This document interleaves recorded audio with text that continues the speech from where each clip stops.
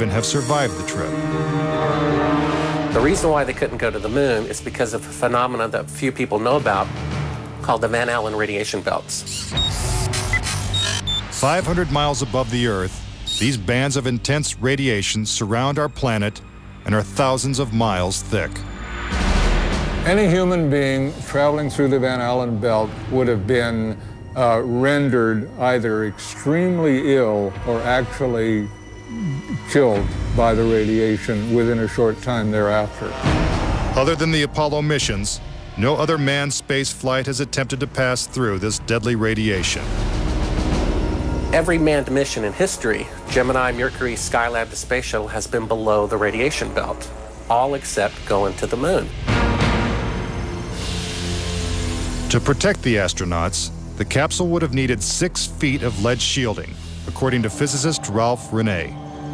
Obviously, the only shielding they had was the literally paper-thin outer hull of aluminum, and their suits consisting of glass fiber, some aluminum fibers, and silicon rubber. It's very interesting concerning radiation that the astronauts were protected by a thin film of aluminum when here on Earth they put a lead shield on us when they take a dental x-ray.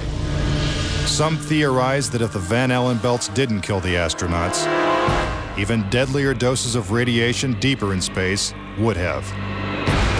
Violent explosions in the sun called magnetic storms flood space with intense radioactivity. A magnetic storm will come along, and that can increase the intensity of the radiation belts by maybe 1,000 times above what it was before.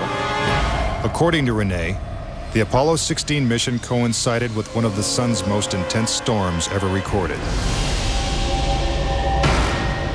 Around the rotating sun came this immense flare, the biggest one of the 20th century. It went on for 3 or 4 days, all the while it's slowly rotating around. Although the effects of radiation are horrific, ranging from hair loss to cancer to death, the solar flares had no adverse effect on the Apollo 16 crew.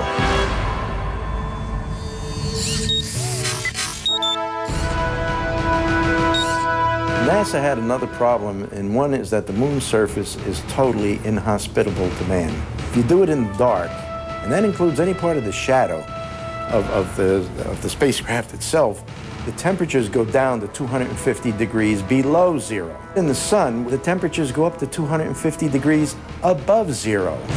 Rene also theorizes that the astronauts' liquid-cooled spacesuits could not have provided sufficient protection from the intense heat and radiation. But NASA maintains that this hypothesis is wrong.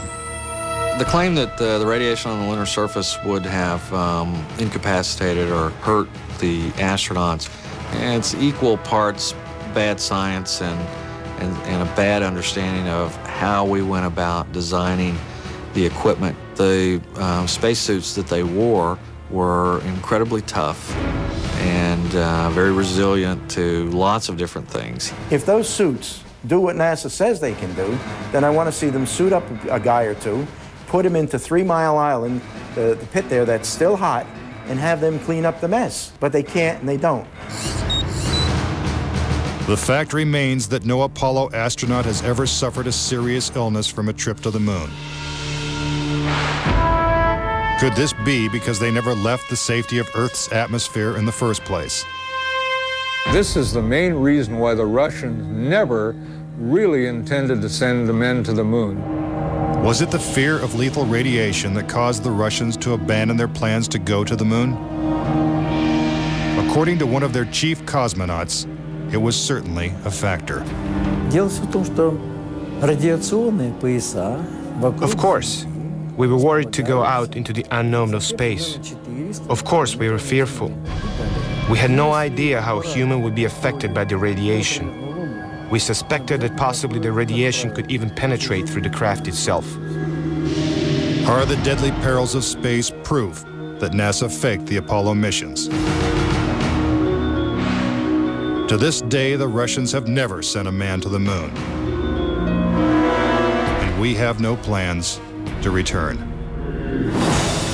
A final word when conspiracy theory continues.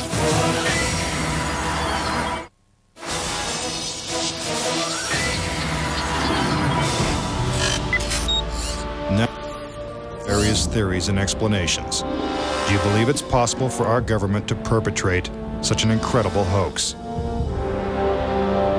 Is it conceivable that with its $40 billion price tag, the Apollo program was nothing more than the most expensive movie ever made? It is my personal belief, and I totally believe this after all the years of research I've done on this, that NASA never landed a man on the moon. I would say that anybody who believes that we did not go to the moon is an absolute nut. Anyone that wants to call me a kook or a nut or a crackpot, they're welcome to do that, but they're also welcome to go examine the evidence, which is everywhere. Bottom line, the United States went to the moon in the 1960s and the 1970s. End of story. Is there any way to put this controversy to rest once and for all? The only thing the experts agree upon is that the answer is 250,000 miles away. If NASA truly landed on the moon, remnants of the 6 successful Apollo missions would have been left behind. The base structures of the LEMs, the abandoned lunar rovers. Even the American flags would still be standing at each landing site.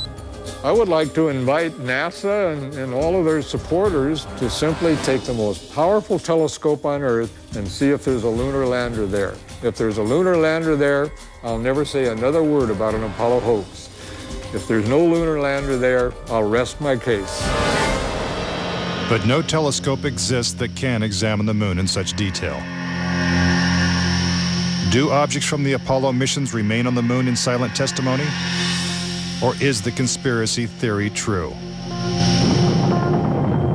In 2 years, Japan will send an orbiter to take close-up photos of the moon's surface. What will they find? Until then, the question remains, did we land on the moon?